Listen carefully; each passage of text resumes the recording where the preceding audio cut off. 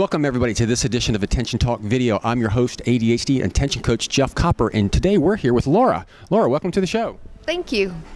Laura and I have been working together for a period of time, and she's been an amazing individual to work with, to watch her kind of blossom, and she's very, very, very creative, which makes coaching really, really fun.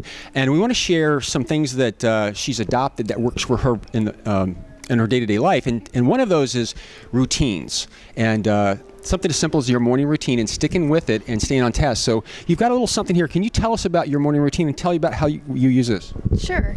So I use something like these cards. Just hold it up. Hold up. These are cards. Yeah. Yep. And so this is actually a deck that was like a selector deck from something that a lot of people have kind of laying around.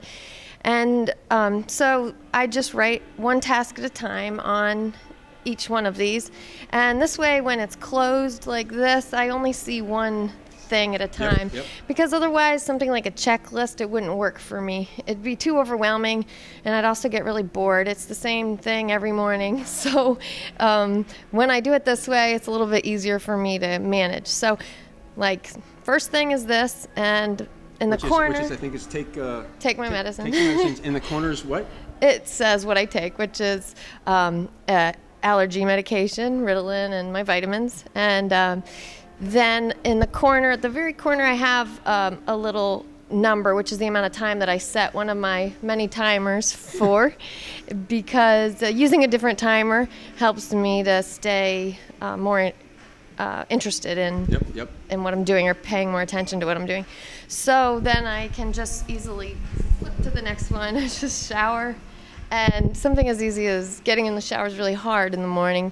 But when I know, okay, I'm just going to do it for 10 minutes, and I tell myself, okay, well, I'm going to do the second card, and if I can't get through that, well, I can get back in bed. I did the second card. But inevitably, every time I finish the second card, then I go on to my next card, and I just flip it, and then so that's like lotion and spray. So it goes on like that to make sure that I do everything. And it's amazing is that if I don't use this, I will forget something pretty important almost every single morning. So not so much like the lotion, I can remember that, but if I don't do it in this order, I usually remember to get dressed, eat breakfast, but I might forget, say, to use, I don't know, like to have time to dry my hair. Okay.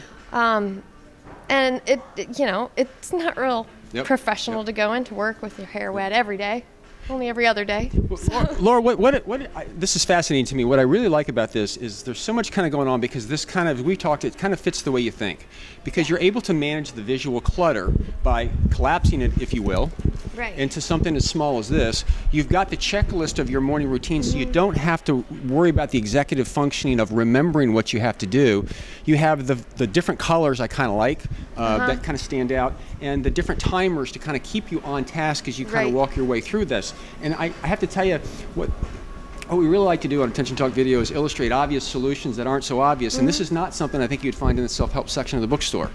Right, and what's really kind of cool is I realize how easy it is. The things that I make difficult thinking they should work for me, they never work. So something like this, this would work for me, and it maybe wouldn't work for somebody else, but for me, this is what works. And I didn't have to go buy anything, you know. I just realize that, okay, well, if I just do one thing at a time, then that's all right, and I need to remember to come back and do the next thing. So and again, one of the things that I really want to highlight is there's so many people with ADD out there that are looking at the top 5 list of general solutions or ADD solutions, and I don't think you'll find any of this. And so I think this is an example of kind of paying attention to how your mind works and adapting a system that works for you.